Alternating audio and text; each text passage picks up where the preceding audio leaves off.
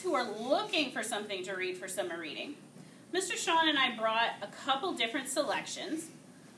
But the first one I wanted to let you know is graphic novels. So would you believe that comic books count for summer reading? Supergirl. We just got Supergirl in last month. So if you wanted to read a comic book and you wanted like a girl superhero, love Supergirl, definitely one to keep in mind. You're going to notice a theme here. Also a graphic novel, maybe for some of my older friends. Big Nate, if you, probably in 4th or 5th grade, you have heard me talk about Big Nate for years. This is the newest Big Nate book that we have at the library. Big Nate, great minds think alike. So you know how much I love Big Nate. Not that I don't love Diary of a Wimpy Kid, but Big Nate is so much better, and I'm sorry if you don't agree with me. For my younger friends who are just starting to read, we have Lego Friends books. So maybe my kindergarten or 1st grade friends who are just starting to read, these would be perfect books for you. And my last book is Baby Mouse. And again, my friends who've known me for a long time, I always talk about Baby Mouse. I love Baby Mouse. This is the newest one. Happy birthday, Baby Mouse. I'll let you go now. Oh, it's my turn. Yes, but I might make comments about what you brought. Oh, okay. We all know that there's a couple of cool new Marvel movies coming out. Iron Man's one of my favorites.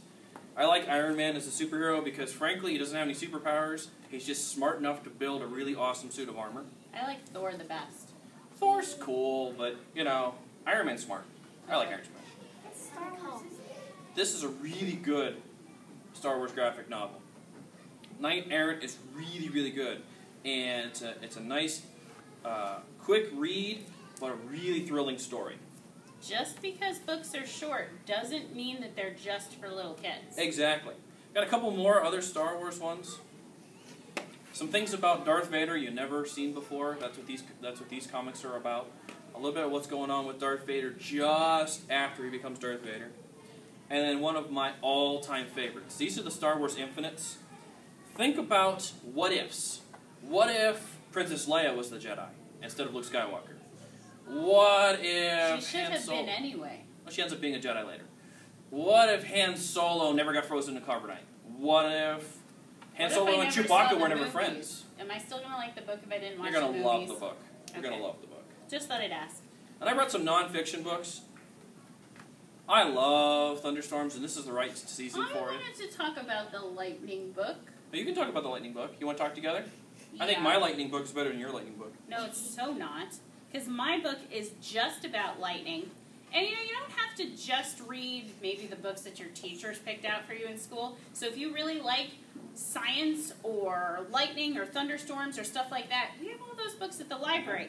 And my lightning book is so much cooler than his thunderstorm book, just reminding you of that. Mine packs a lot more information. It's a lot cooler. And of course, I got scorpions. I have tarantulas. Yeah. Mine's grosser than yours. Yeah, but Okay, mine's then. cooler. I've got dingoes. Yeah, but I have vampire bats. And bats are so much better than a creepy-looking dog. Right? Bats, very cool.